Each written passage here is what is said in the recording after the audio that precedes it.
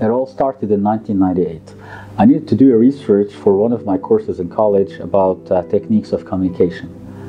See, I wanted to get to the bottom of how human communication takes place. So I went to visit a center that works with hearing impaired children to see how you can communicate when you can't actually talk. Well, that was the start of an experience that changed my life. I did my interviews with administrators, teachers, and met several kids. And then I got so blown away by what I saw that I decided to even volunteer at the center. And I acted as a teacher for the hearing impaired children. I learned the sign language.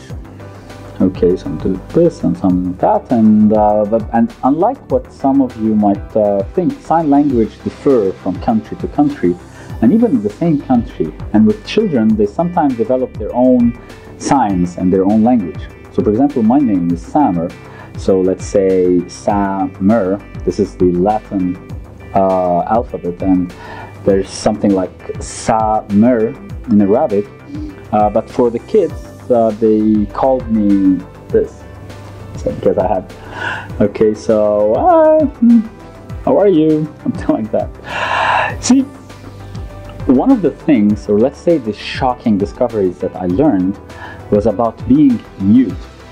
You know, when an individual cannot talk or incapable of talking. You see, not all of the mute individuals are actually physically or biologically incapable of talking. It's just that some of them were born with hearing impaired, that they don't know how to, okay? So they need therapy, speech therapy. I mean, even when they can hear a little and then they put this device, that does not automatically solve the problem, but actually they still need therapy to understand what's happening, okay? So that experience shaped my life.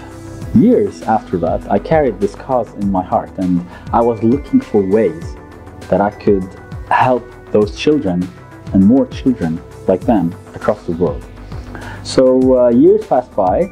I moved from a college student to a professional, then to a senior executive, an international author and public speaker.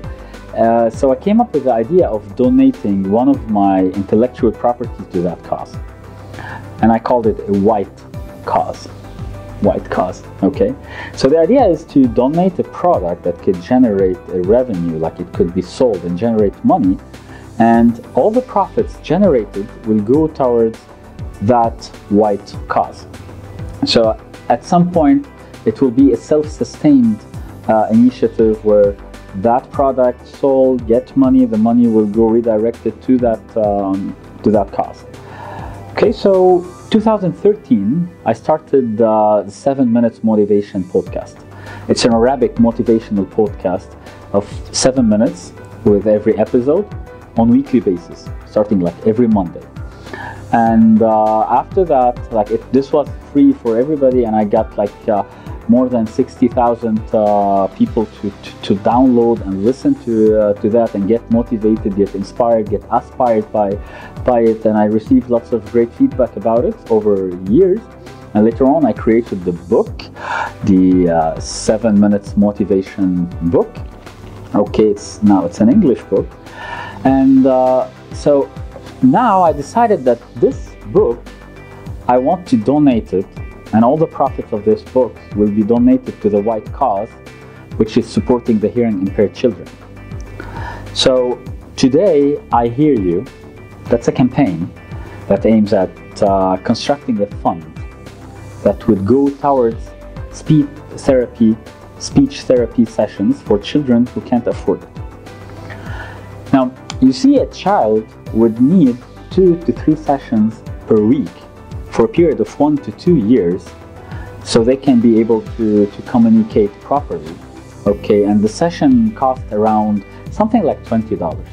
So overall, that's like a significant amount of money for some families that would be struggling to secure the necessities in a country like Lebanon, for example.